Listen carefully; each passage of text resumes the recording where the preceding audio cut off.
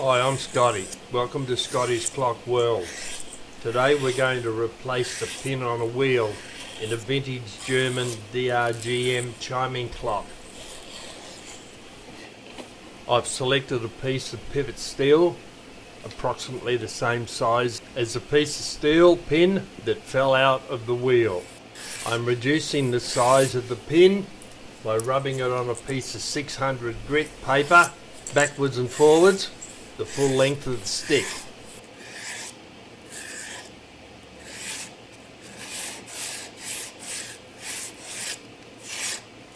I test to see how close we're getting to the correct size for the pin.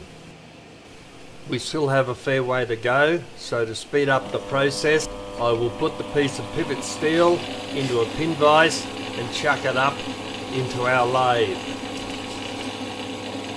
Using low pressure, we move the 600 grit stick up and down, backwards and forwards, across the pin. I'll speed the lathe up from 500 revs to 750 revs.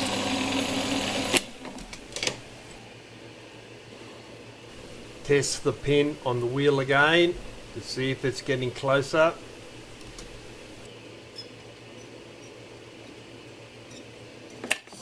Still needs a little bit more, so back to the 600 grit stick.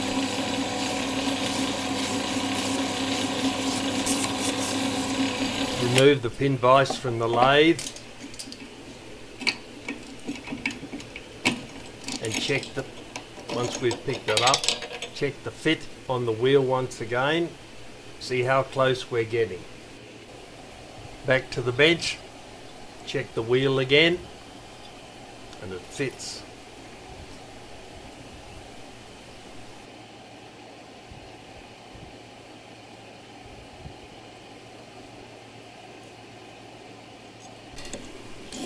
Put the pin vise with the pin in it into a bench vise, and using a medium strength file, square off the end of our new pin.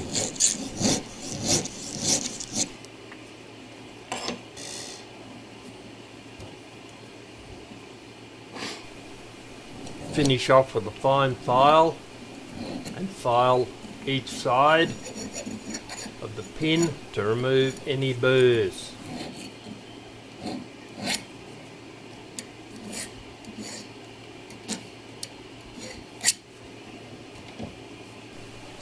Remove the pin vise and stand it vertically in the bench vise, and using the fine file run round each side of the pin just to confirm that we've removed all the burrs and our job is complete. Finish off with some 600 grit paper on a sanding stick.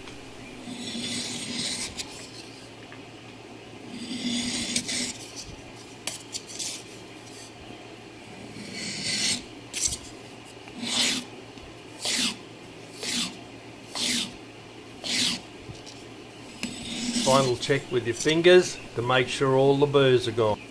Now getting ready to solder the pin in. First, cut a small piece of solder and put it aside, and then put some flux on the pin. Now turning on my piezo burner. As you can hear in the background, I'm collecting the piece of solder. Heat the wheel and the pin equally. And as the temperature rises, be ready to drop the solder onto the pin. There we go. You can see it flowing in.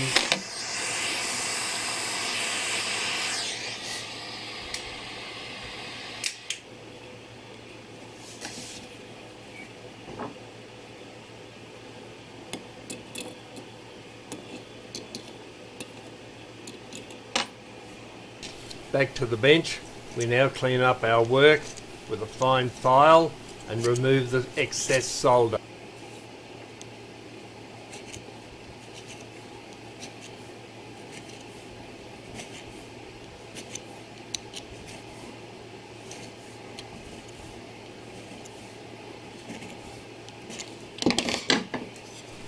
final buffing with 600 grit paper stick, and our job is finished.